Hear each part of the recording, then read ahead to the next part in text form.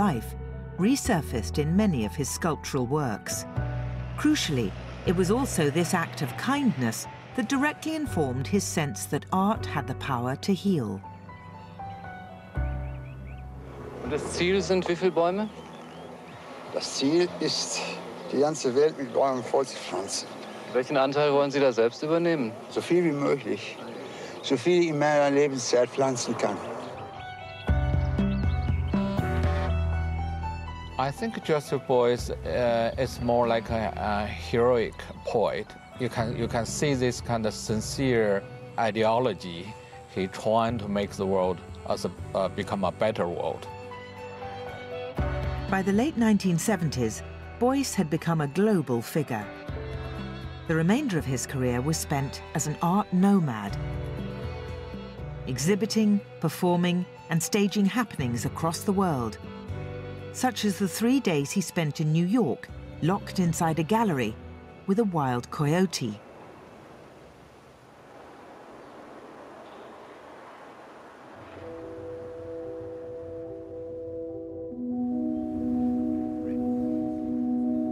A year before his death in 1986, Joseph Beuys came to London to mount his final political statement, Plight.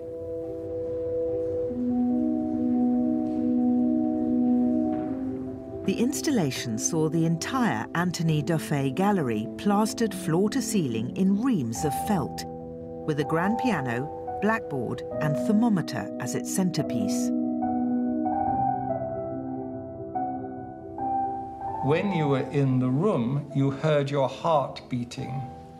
You heard things in your body that you'd never experienced before. You felt as though you were in another world. As Beuys explained to the BBC, the work symbolized his belief in the transformative power of art against the negative forces of capitalism. Art is not there to be understood. Art is the thing where you have to identify you with, because art contains the elements of the creativity which also exist in you, which is presently completely alienated by let's say, by government over the people, by powers which are infiltrated by media, by interests which are coming from the markets, from the capital, from the interest to make profit and to gain, to try to gain power.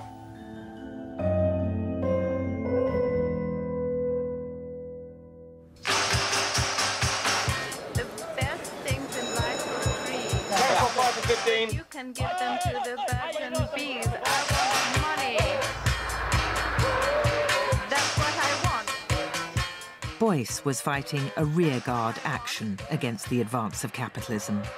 That's what I want. The stock market boom of the 1980s saw money pour into the art world as traders looked to modern art as a safe investment for their newfound wealth. £7 million. Cometh the hour, cometh the man. I'm a very clever person. I think I could be making even more money in another field, in another area. I'm limited to the income that I can have as an artist. I can make maybe several million a year if I'm extremely successful, but I could never come into the 100 million a year range, the $500 million a year range.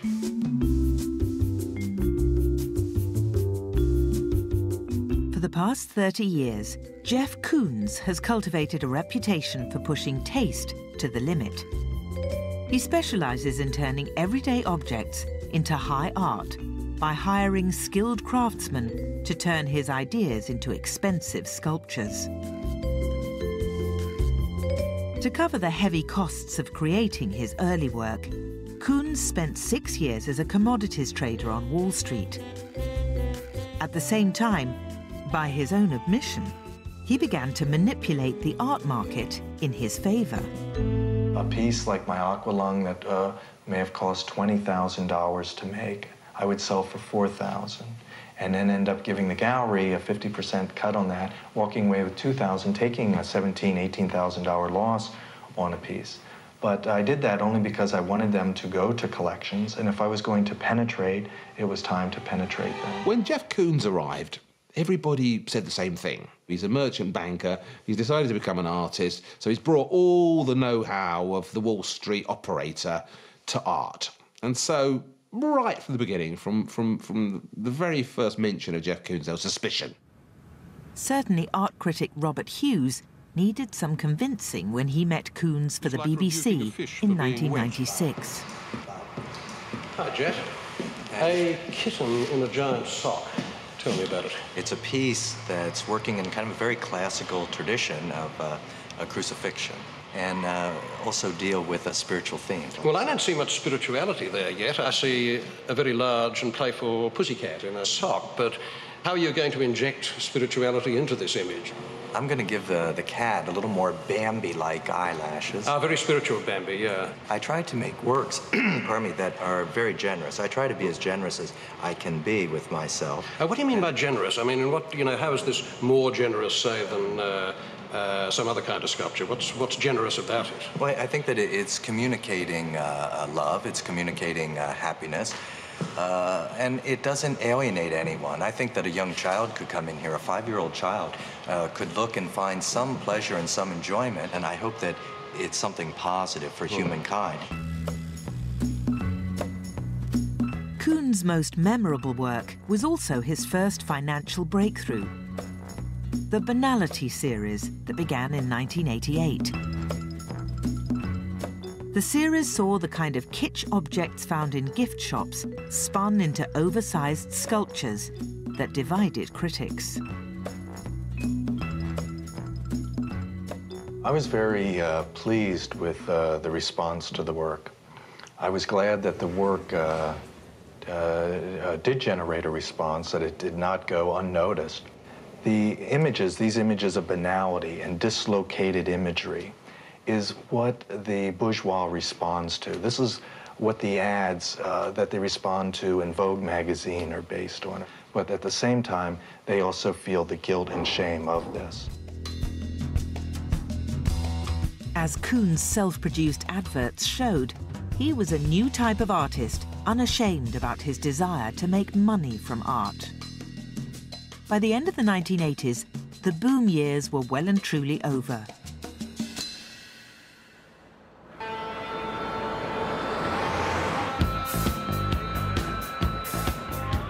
Across the Atlantic, Thatcher's Britain seemed a divided land. The shift of money and power to the masters of global finance left many workers feeling marginalised or excluded. The British art world was no different, dominated by a handful of galleries that ignored the work of younger artists. It was time to rediscover the radicalism of previous generations.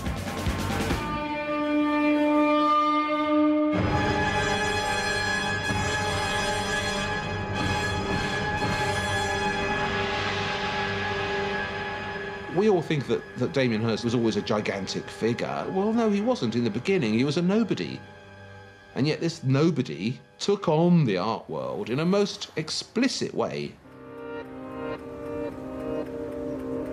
In 1988, Damien Hirst was just another ambitious art student when he organised Frieze, a showcase of talent from Goldsmiths College. And the BBC were intrigued enough to send The Late Show's Matthew Collings to meet a 23-year-old Damien Hirst. So what does everyone at the school think? Well, there's a bit of mixed feelings, I think. It's kind of separated the school into two halves. A lot of people are kind of anti-Frieze, and a lot of people who are for it. Who are the ones who are anti-Frieze? Why are they that? I don't know. I think it's just, any kind of success, people don't really like it, do they? The art world was Thatcherite. The art world was the world that said, these are the rules, and if you don't do it this way, you're going to have your bottom spanked. And he comes along and he does it differently. It was a rebellion. It was a revolt.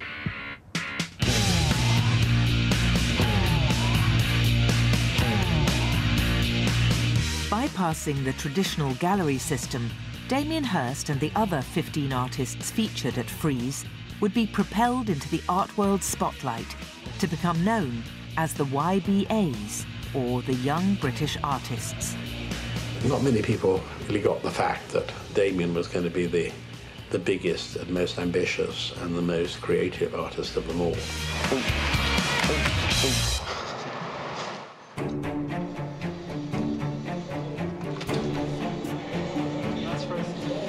Why did they shoot it? To kill it. To kill it. She was, she had a carve and she never got over carving. Oh, right.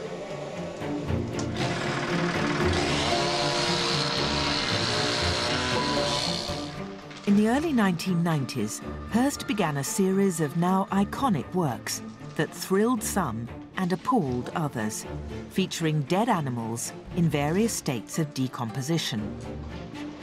Should we go get a burger? The works were an instant sensation. One of the most celebrated, Mother and Child Divided, made its debut at the prestigious Venice Biennale.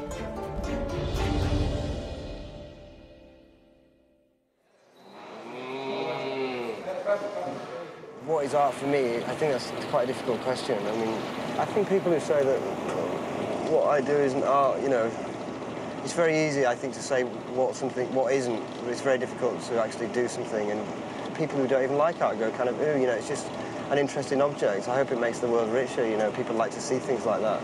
I don't expect them to walk in and go, ooh, life and death, or, oh my God, it's about the texture of ennui and the quality of life and the horrific society. You know, if they just go, ooh, wow, that's fantastic, you know, I'm really pleased. I think you should work on many levels like that.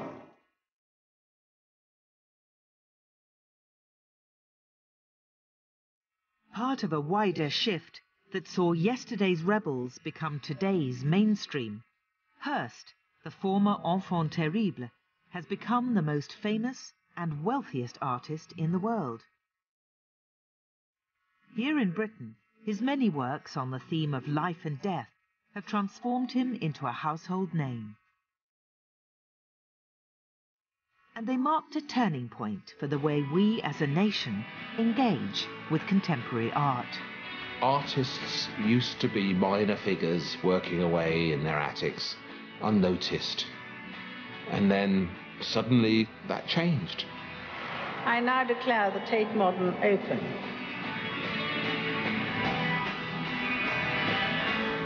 Britain, a nation of art haters, turned into a nation of art lovers.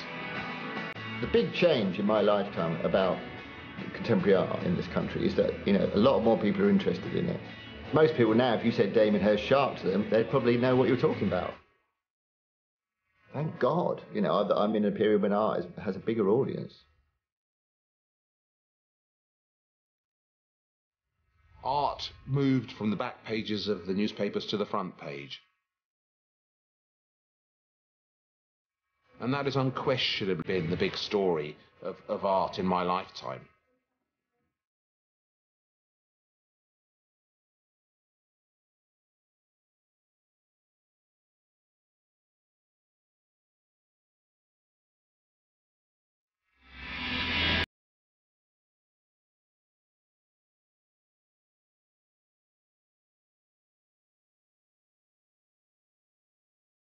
Comedy headed your way here on BBC4 next. Double Parks and Recreation coming up.